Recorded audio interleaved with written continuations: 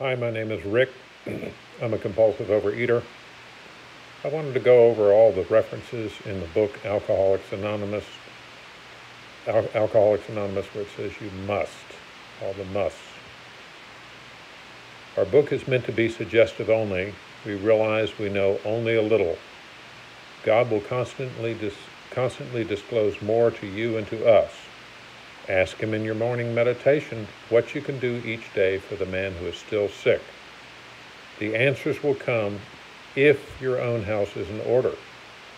But obviously you cannot transmit something you haven't got.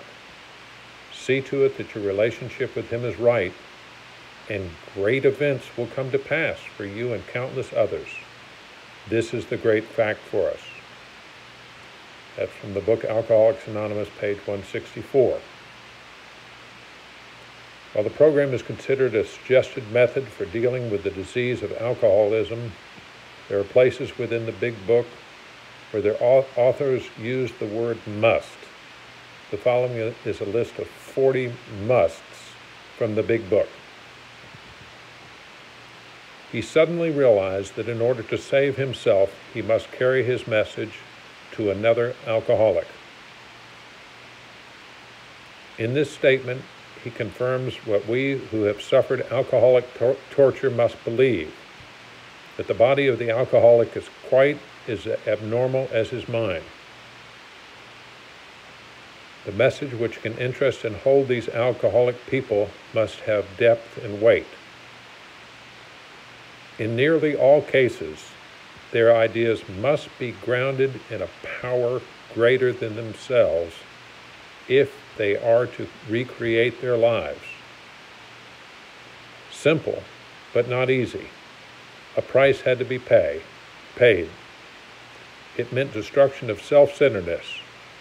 I must turn in all things to the Father of Light, who presides over us all.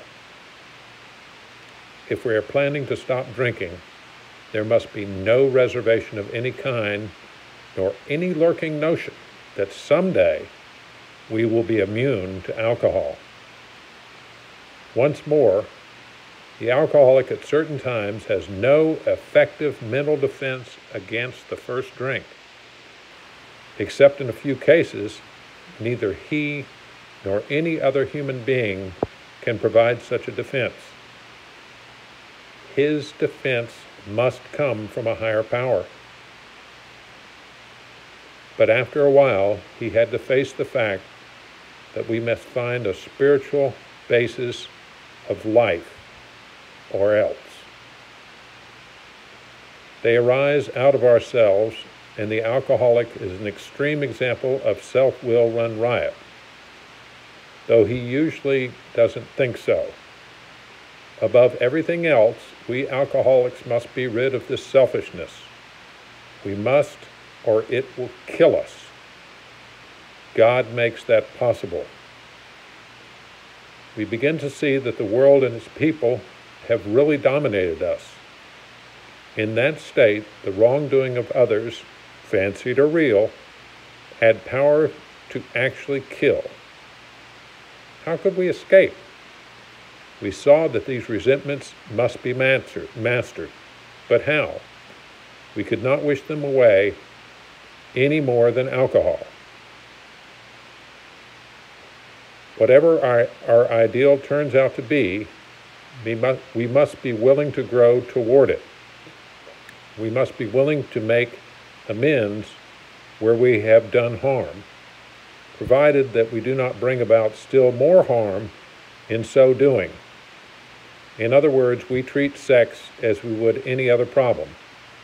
In meditation, we ask God what we should do about each specific matter. The right answer will come if we want it. We must be entirely honest with somebody if we expect to live long or happily in this world.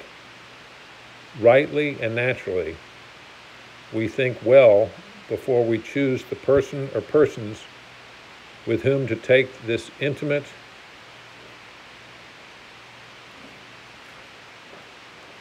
confidential step. Those of us belonging to a religious denomination which requires confession must, and of course will want to go to the proper appointed authority whose duty it is to receive it. The rule is we must be hard on ourselves, but always considerate of others. We say this because we are very, very anxious that we talk to the right person. It is important that he be able to keep a confidence, that he fully understand and approve of what we are driving at, that he will not try to change our plan. But we must not use this as a mere excuse to postpone. Our drinking has made us slow to pay. We must lose our fear of creditors, no matter how far we have to go, for we are liable to drink if we are afraid to face them. Although these reparations take innumerable forms, there are some general principles which we find guiding, reminding ourselves that we have decided to go to any lengths to find a spiritual experience.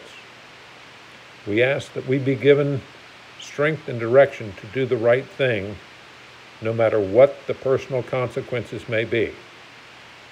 We may lose our position or reputation, or face jail, but we are willing. We have to be. We must not shrink at anything. Before taking drastic action, which might implicate other people, we secure their consent. If we have obtained permission, have consulted with others, ask God to help, and the drastic step is indicated, we must not shrink.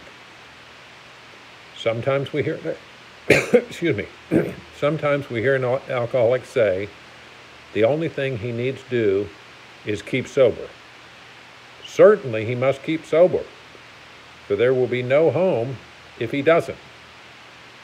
But he is yet a long way from making good to the wife or parents whom for years he has so shockingly treated. Yes, there is a long period of reconciliation ahead. We must take the lead. A remorseful mumbling that we're sorry won't fill the bill at all. We ought to sit down with the family and frankly analyze the past as we see it, being careful not to criticize them. Their defects may be glaring, but the chances that our own actions are partly responsible.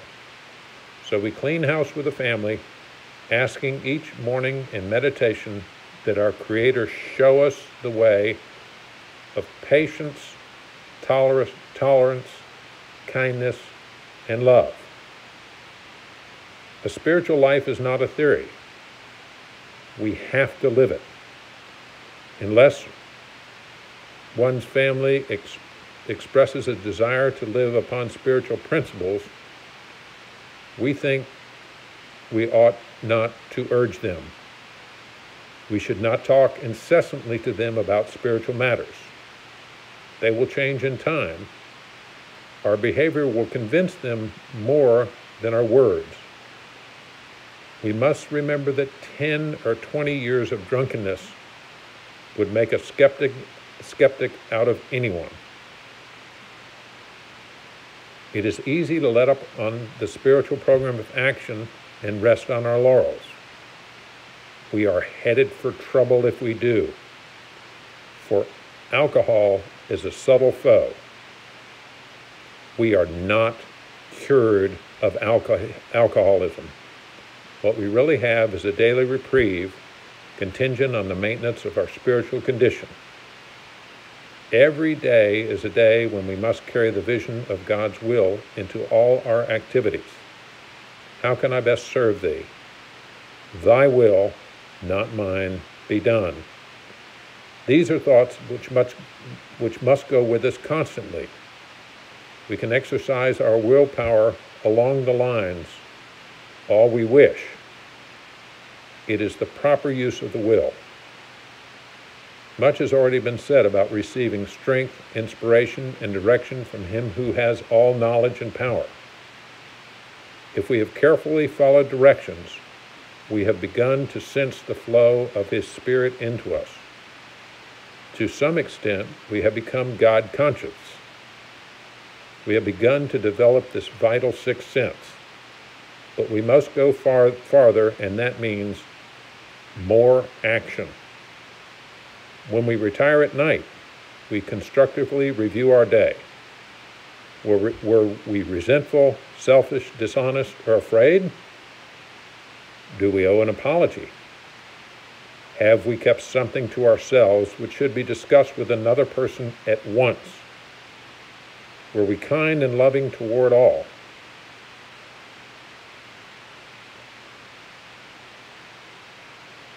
What could we have done better?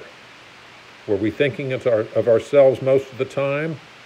Or were we thinking of what we could do for others, of what we could pack into the stream of life?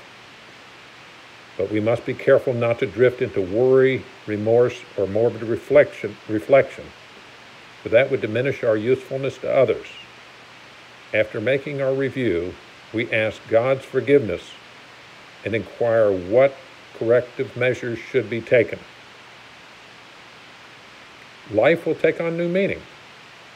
To watch people recover, to see them help others, to watch loneliness vanish, to see a fellowship grow out about you, to have a host of friends, this is an experience you must not miss. We know you'll not want to miss it. Frequent contact with newcomers and with each other is the bright spot of our lives. To be vital, faith must be accompanied by self-sacrifice and unselfishness, constructive action. These things will come to pass naturally, in good time, provided, however, the alcoholic continues to demonstrate that he can be sober, considerate, and helpful, regardless of what anyone says or does. Of course, we all fall much below this standard many times, but we must try to repair the damage immediately, lest we pay the penalty by a spree. If there is a divorce or separation, there should be no undue haste for the couple to get together. The man should be sure of his recovery. The wife should fully understand his new way of life. If their old relationship is to be resumed, it must be on a better basis, since the former did not work. This means a new attitude and spirit all around. Both you and the new man must walk day by day in the path of spiritual progress. Wait until repeated stumbling convinces him he must act. For the more you hurry him, the longer his recovery may be delayed. Though it is infinitely better that we have no relapse at all, as has been true of many of our men, it is by no means a bad thing in some cases. Your husband will see at once that he must redouble his spiritual activities if he expects to survive. The head of the house ought to remember that he is mainly to blame for what befell his home. He can scarcely square the account in his lifetime, but he must see the danger of over-concentration on financial success. Although financial recovery is on the way for many of us, we found we could not place money first. For us, material well-being always followed spiritual progress. It never preceded. Since the home has suffered more than anything else, it is well that a man exert himself there. He is not likely to get far in any direction if he fails to show unselfishness and love under his own roof. We know there are difficult wives and families, but the man who is getting over alcoholism must remember he did much to make them so. We have come to believe he would like us to keep our heads in the clouds with him, but that our feet ought to be firmly planted on earth. That is where our fellow travelers are, and that is where our work must be done. If your man accepts your offer, it should be pointed out that physical treatment is but a small part of the picture. Although you are providing him with the best possible medical attention, he should understand that he must undergo a change of heart. To get over drinking will require a transformation of thought and attitude. We all had to place recovery above everything, for without recovery, we would have lost both home and business.